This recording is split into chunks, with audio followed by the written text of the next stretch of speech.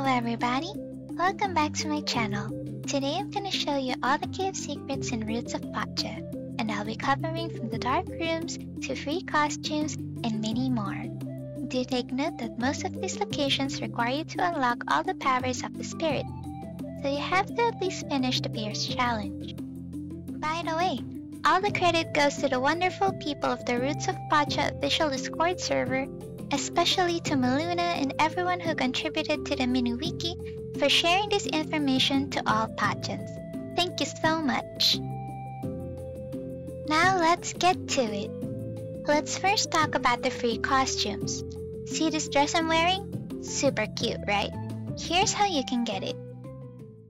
The flower frock outfit. Travel to the beach using the Glyptodon's teleporter.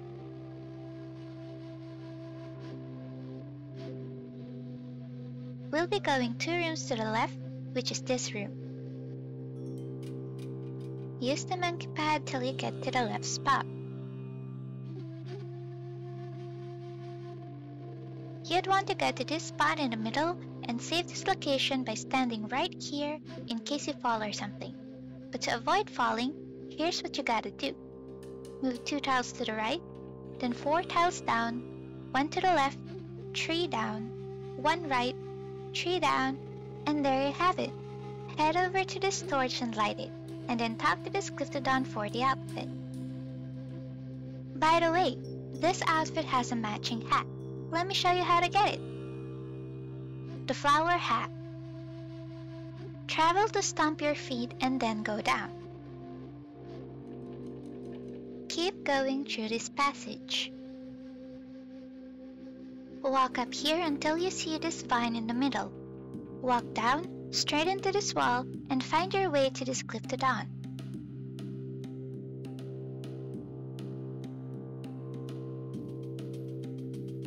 There we go. Now let's get to the next hat. The mushroom hat, mushroom area, and the gem area.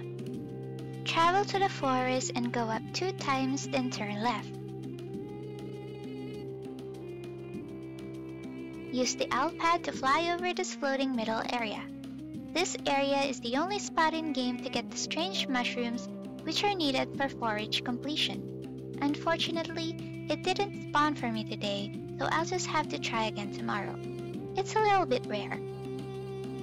So that's it for the mushroom area. Let's use this monkey pad right here and head over to the next area. If you think you'll be getting seeds from this, well, think again. These plants right here gives actual crops instead of seed. For the last freebie of this map, walk up and arrive at the gem area. These areas spawns gem, silver, and gold nodes every day, which could be a perfect spot for farming materials that you need for accessory upgrade.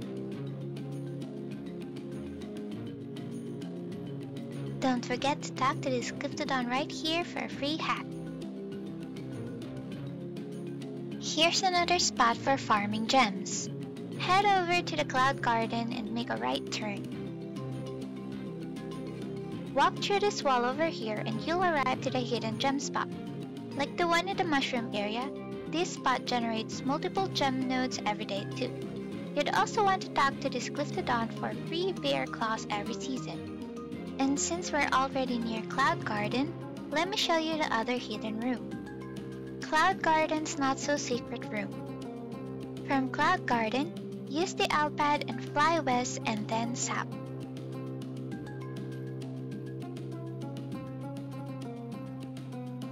You'll arrive to the secluded part where you need to break a couple of rocks to unlock the entrance of the not so secret room.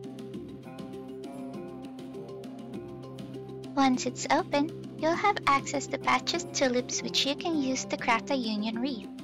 This is used for marrying in multiplayer or for forming a union with any of the romanceable NPCs in case you miss your chance at their 10 flower event. Golden Pomegranate. Another freebie is the golden pomegranate that you can get every season. You'll be able to get this once you finish all of the cave trials. Travel to the Glyptodon then and use the owl pad. Fly to the bottom left until you reach this blue crystal. Enter the area and look for this Glyptodon. talk to them for the free golden pomegranate. You'll get max hearts with any animal that you give this item to. It works for both pets and barn animals, so don't forget to visit them every season.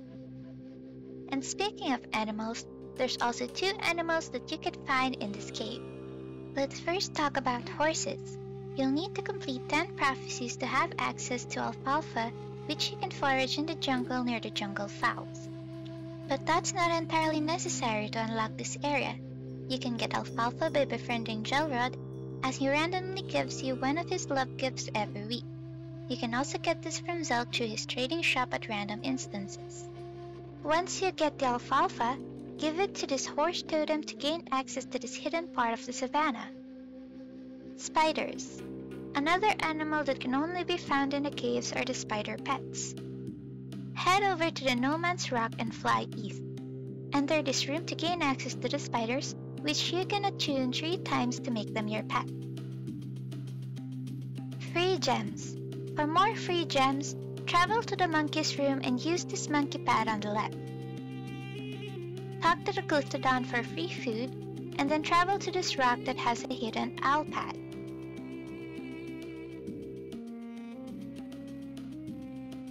Fly east until you reach this area and talk to the Glyptodon for free gems.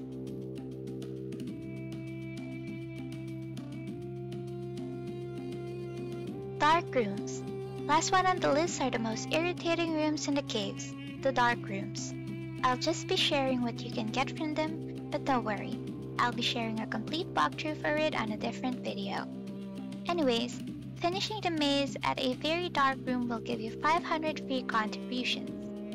Finishing Stomp Your Feet will give you 750 contribution. But the only one that has a really good reward in my opinion would be a harder room, which gives a permanent plus 40 max stamina.